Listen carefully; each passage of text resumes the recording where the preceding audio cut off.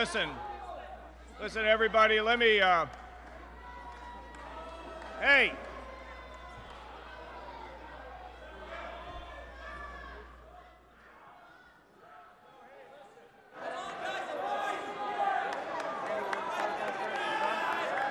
Well, you know, when you went to college in the 1970s, you appreciate a good, peaceful protest every once in a while, huh? Yeah, you do. First of all, you know, when you're in the arena and you are struggling and you leave your family to go out on the campaign trail and deliver a message to America because you believe that you are the best qualified person to be President of the United States, and you put it all on the line, and your family puts it all on the line. And I want this crowd here tonight to give a great response to a very, very great, talented, and fine United States Senator Marco Rubio for the effort that he has done.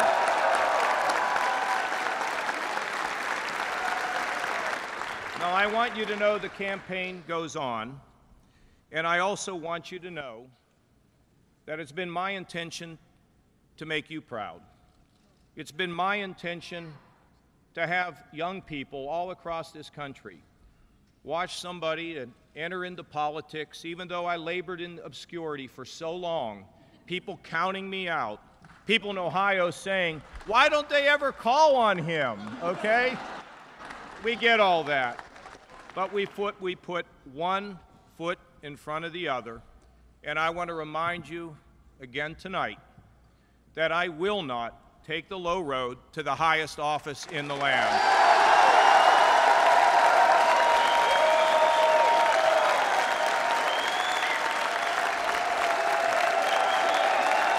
And you know, we're all part of a giant mosaic, a snapshot in time, all of us here.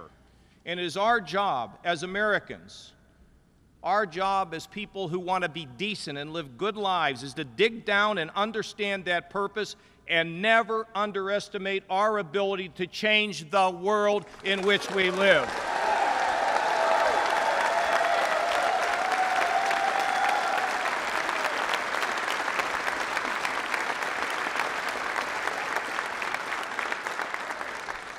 Well, guess what? Tomorrow, I'm going to Philadelphia. And then I'm going, I don't know, all over the country, okay? And many of you have traveled around this country trying to help me. You know what?